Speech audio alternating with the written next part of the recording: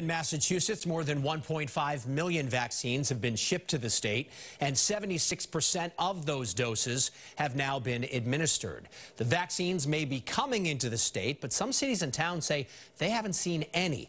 And as WBZ's Bill Shields found out, they're growing more and more frustrated after being told to prepare for doses months ago.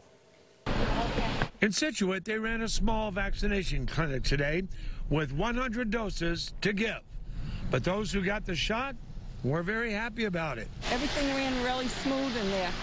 Yeah. It just went one right after another. You wait 15 minutes afterwards and everything is fine. But the town manager says they're willing and able to give more shots if only they could get them. People get a little frustrated because they call and our response is, we just don't have the vaccine to give out.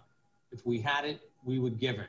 All right, my friend. In nearby Marshfield, the town has been running a drive-up clinic for a week, catering to Plymouth County residents.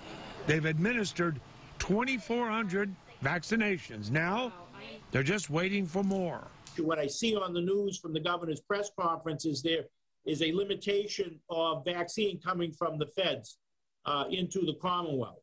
And, you know, the only way we get beyond COVID-19 is to get people vaccinated. Last summer, towns were told by the DPH they'd be at the forefront of vaccinations. But the state shifted its focus to mass vaccination sites like Gillette.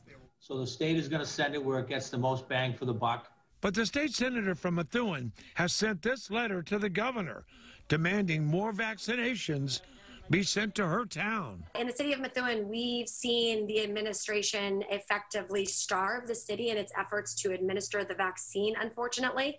But there is good news. Both the federal government and the pharmaceutical companies are now saying they're ready to produce more shots.